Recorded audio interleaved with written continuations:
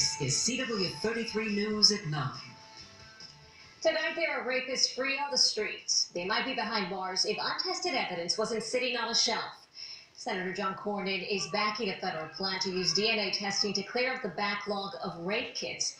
He's trying to greenlight the SAFER Act, which would give a lot of money to the cause. CW33's Dawn Tongish is here with more of what these kits hold. Dawn. Well, Amanda, we're talking about not only clues, but closure. There are about 400,000 of these untested kits across the country, about 40,000 of those right here in Texas. Now, remember, behind every single one of these kits, there's a name, there's a face, a survivor seeking justice.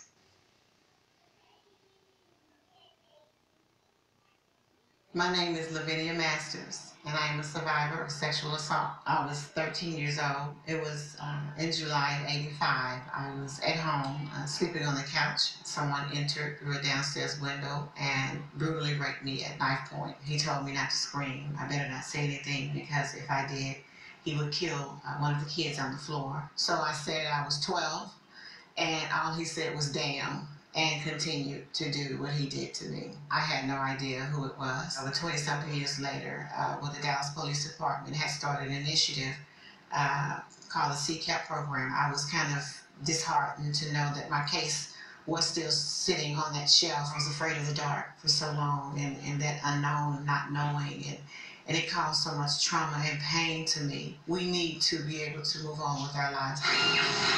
That was a moment that I will never forget. His name is Kevin Glenn Turner. That was almost one of the greatest joys in my life as having my son. Being able to identify this perpetrator, this monster, as I called him, because it was like a monster. You know, I was afraid of the dark for so long, and that unknown, not knowing. It didn't happen to me just for null and void.